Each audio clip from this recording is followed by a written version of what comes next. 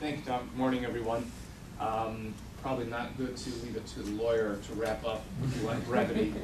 No. We're already past time, so I will try to keep it brief. First of all, thanks to TechAmerica and my panelists. For me, this is a subject that's near and dear to my heart. As Tom mentioned, I was a crypto engineer in a previous life. I worked at NSA and was doing, I guess the other thing I have to mention, disclaimer. These are my own views, not of the commission, not of my firm, not of my clients. But the other part of the disclaimer is I wasn't the first person to mention PKI. So Sonia was the first, just for the record. The reason I say that is I got involved in this space many, many years ago at NSA doing PKI-related things. I've seen the technology progress to a point where we don't mention it as much, which is not necessarily a bad thing. We were talking before the session about how identity management, and like Bruce, I would shy away from that and use authentication for all enabler. It's not a be-all and end-all. Going out and buying a technology solution for this is not going to solve all your problems. But I think what I was asked to speak on is the commission and what we did, and then talk about some trends. I think the overarching comment I would make is that this is an exercise in balance.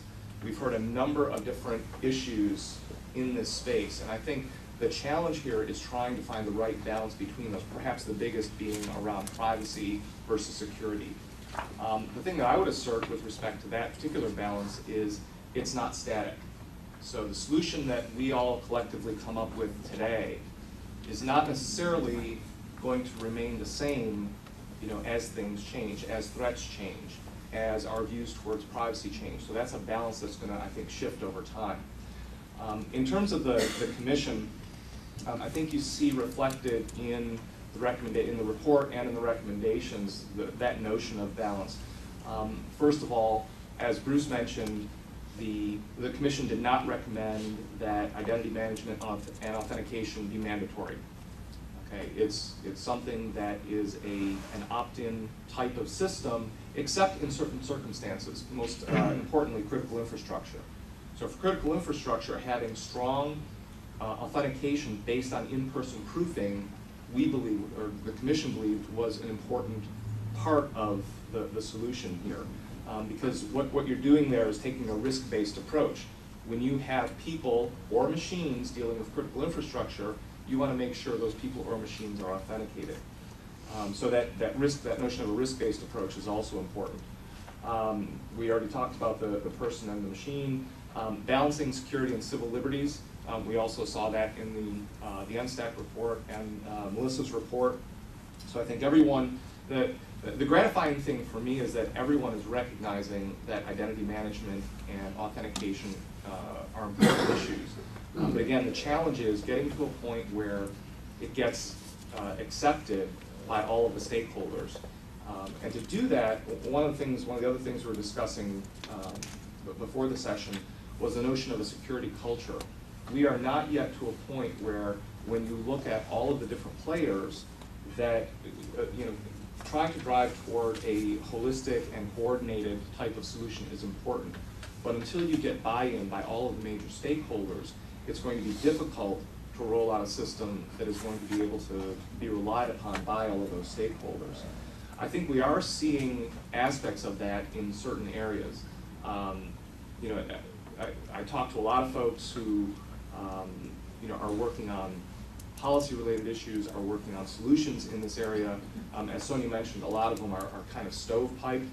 I'm actually working with two clients, one in the aerospace and defense industry and one in the healthcare industry, where they're actually rolling out a solution because the demand is there. Many years ago, Stuart Baker and I were chatting, this is way back when we were talking a lot about PKI, and one of the comments is, PKI is going to be the solution, is going to be the solution tomorrow, and it's always going to be that way. So it's always going to be, it'll get here tomorrow, we'll get there tomorrow. Again, I don't think that's the be-all and end-all, but I do think we are at a point where the momentum has built up. When you have reports that are now sitting on the president's desk related to identity management, it has reached a level where I think we're going to be able to start rolling out solutions that are, and this is I think one of the most critical issues in terms of path forward or consensus that may be emerging, the notion of interoperability. You know, the ability to take a credential that has been issued by, you know, either my firm or some contractor that's working for my firm, and be able to use that to authenticate myself, maybe to get into the building here, or to go online for government services. Again, recognizing, as Bruce said, that there are different roles. I think we are getting to that point, and as the dialogue continues amongst groups like this, and as these different reports come forward, we're going to get to that point. Again, I think all of this discussion has to be focused on this technology as an enabler.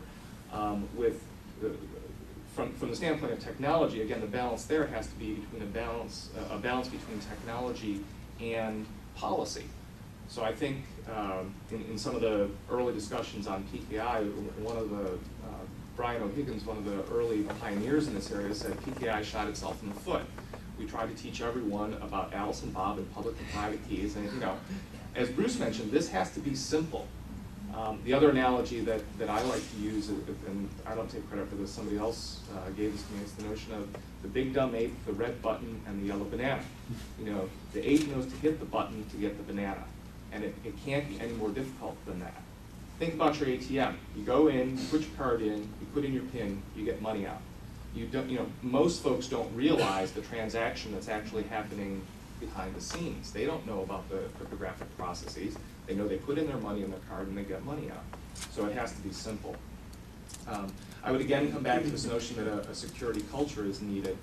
Sonia, I jotted notes here. The one note I jotted when Sonia mentioned what she does, you know, she digitally signs forms, she digitally signs emails, she encrypts content that's sensitive. I would assert that the general population is not to that level, but that's where we need to get them. We need to get it to a point where it's so seamless. Tom and I were chatting beforehand about when do we get to a point where, you know, essentially security becomes seamless. It's where it gets to a point where somebody may not necessarily know that they're actually doing that, but the content is getting encrypted and the authentication is happening. So, and I think, just to wrap up, I think from a congressional perspective, we are starting to see, although I think from a congressional standpoint, there's a lot more education that has to occur. There are a number of bills up on the Hill. They're kind of, I would say they're all over the map. Some of them are very expansive. Some of them are, you know, focused on a specific issue. But I think we are starting to see the folks up on the Hill understanding this issue and getting to a point where we will get some legislation, hopefully in the, I don't know about this term, but perhaps by next term, that will start to address some of the data security issues and particularly identity management. So I look forward to your questions. Great. What I'd like to do is ask one or two questions for the whole panel and then open it up to the audience. Sort of as a general rule of practice, if you do ask a question, please identify your name and where you're coming from for the panelists. I guess the first question I have for the panel is,